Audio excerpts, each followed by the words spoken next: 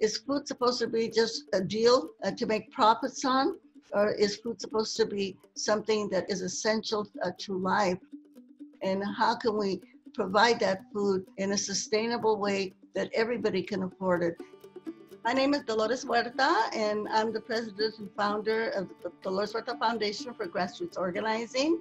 And in my previous life, I was the co-founder of the United Farmworkers Union with Cesar Chavez for about 40 years.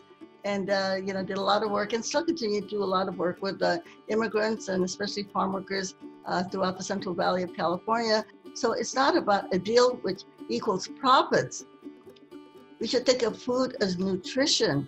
We should think of food as medicine. We should think of food as sustaining life, and to make sure too that life is healthy and that we are not poisoning people when we are feeding them.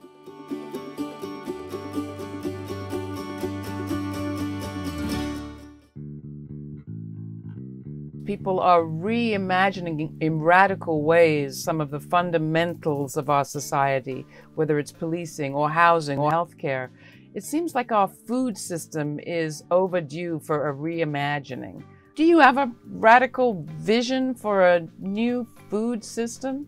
Oh, I do. One thing in California, we do have an organization of organic farmers, and there are thousands of small farmers that belong to that organization. And the whole idea of growing food without economic poisons, without pesticides or fungicides on the food, I think. And again, when we think of our healthcare, that we have the highest cancer rate in the United States of America than any other country.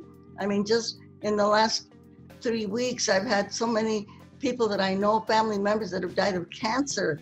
And we know that this can be avoided if we just take care of the way that we grow our food.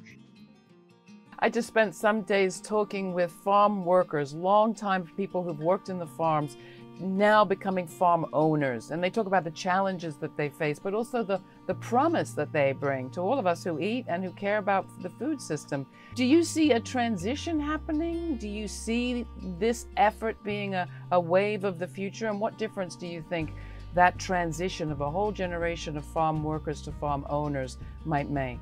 Oh, I think it would make a great amount of difference, because I think farm workers, they do care about their work. They see themselves as professionals. A lot of people don't think of them in that way. They think, well, it's a first entry-level work into the work system, but they don't see themselves that way. They care about the crops. But on the other hand, the one way that more farm workers can become farmers is that we have to they have to be able to get the financing. And that's the problem right now, because, right now the bankers, they will supply money to the big growers, but they won't give loans to, say, especially Latino or Black farmers. So what are the next steps? If this moment of COVID, of uprisings against institutional bias, and just generally the sense of we need to make change were to play out in the area of food, what would you see people do? What are actionable demands? You've fought around worker rights to organize. You've fought around wages. You've fought around healthcare and around housing. And you've scored some victories in each of those departments in your life.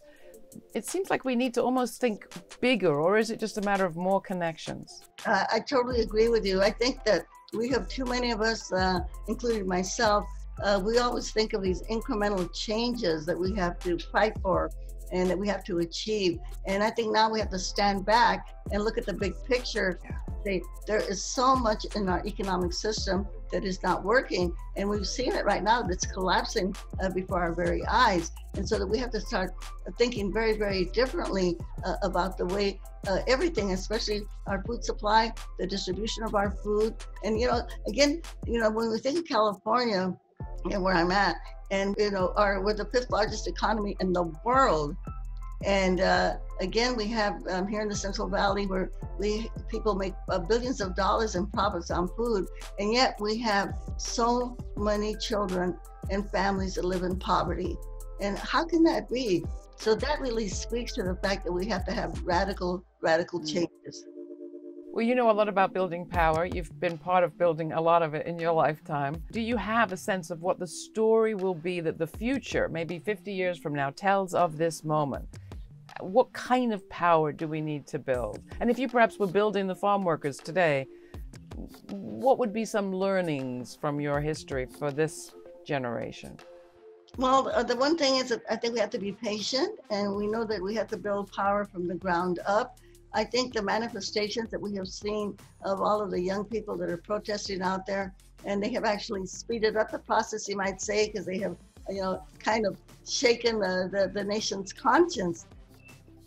But we need that same kind of energy, that same kind of movement going toward our economic imbalance. Right now, we're talking about racism, and we're talking about police misconduct, etc. But we know that the inequality that we have in economics also leads back to racism in a great way.